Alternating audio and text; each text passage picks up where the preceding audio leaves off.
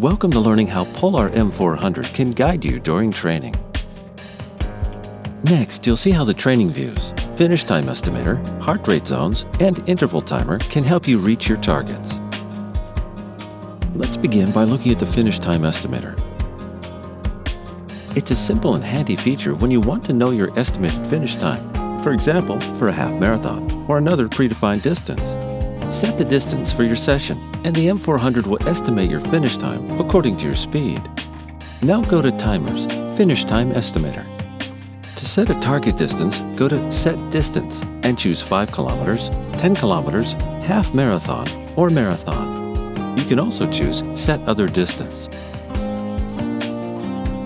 Then select Start, choose your sport profile, and wait until the GPS status is OK. Start your training, and the M400 will show you your first finish time estimate.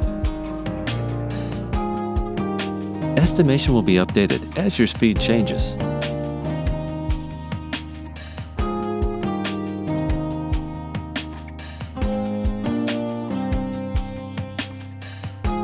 Finish time is one of the training views you can see during training. You can change training views with the up or down button.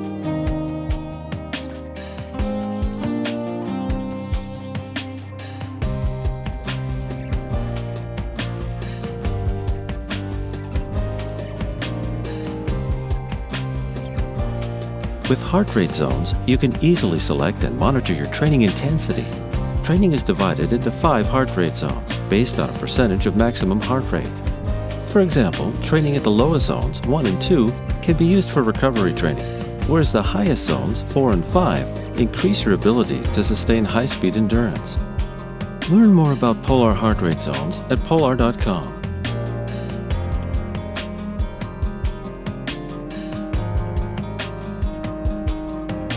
Polar heart rate zones is also a training view. When you want to train on a specific heart rate zone, you can lock the current zone you're on just by pressing and holding Start for a couple of seconds. Display will zoom into this heart rate zone. If your heart rate goes outside the locked zone, you'll be notified with audio feedback. Unlock the zone by pressing and holding Start again. After training, you can see how much time you spent training on different zones. If you like to train with intervals, the interval timer is a handy tool for setting them up. You can set 2 timers at a time for any interval workout based on either distance or time, and play them on a loop as many times as you like. The easiest way is to plan your intervals in Timers menu before training, and to start using them during training via the Quick menu.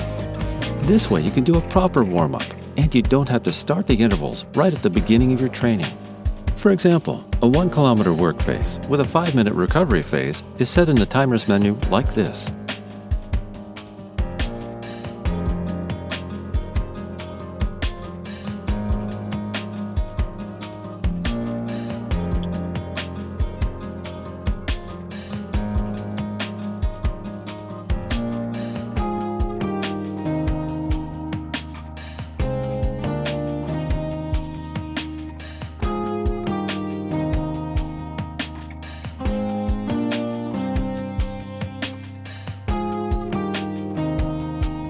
And you start using it via Quick menu like this.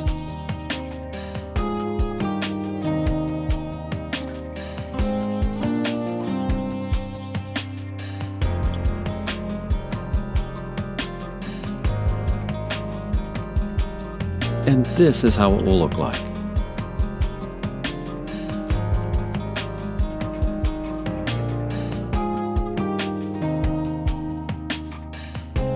Just like the finish time estimator and heart rate zones, the interval timer is also a training view in your M400 during training, and you can change it by pressing up or down.